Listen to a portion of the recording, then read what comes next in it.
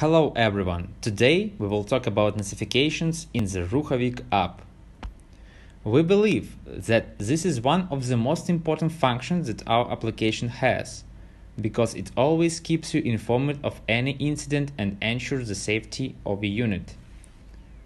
Let's take a look at all types of notification your unit can have.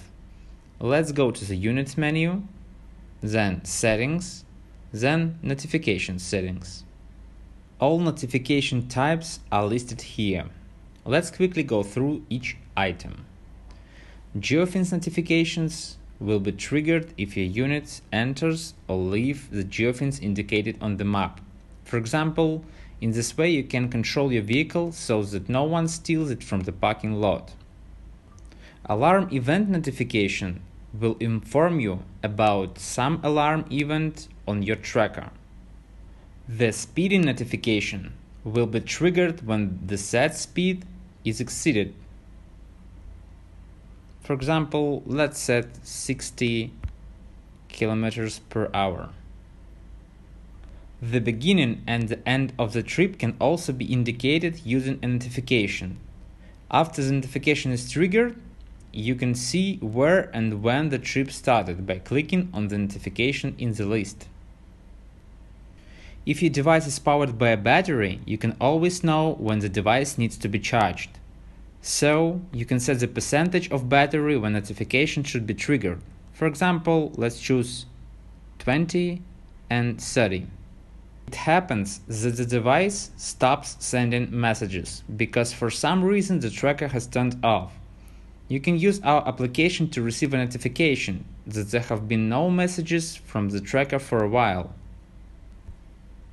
For example, you can set 5 minutes, 10 minutes, up to 20 minutes. Towing notification will come if your unit moves with ignition off.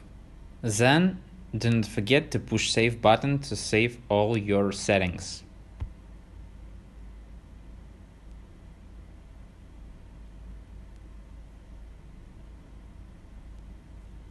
At the moment, these are all notifications that you can receive in our application.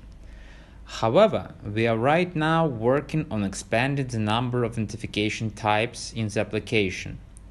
Notifications on parameters from your tracker will soon become available. It is also worth noting an important point that you can receive notification in different ways. So, let's look at the Notifications tab. In the free version, only push notifications are available. They are enabled by default in the free version. You can see this at the list of notification types. As you can see, mobile push notifications are enabled. With any of the paid subscriptions, you will be able to receive any notification in Telegram, by email, or using webhooks. We have a separate video on the possibilities of premium subscriptions where you can see all the benefits.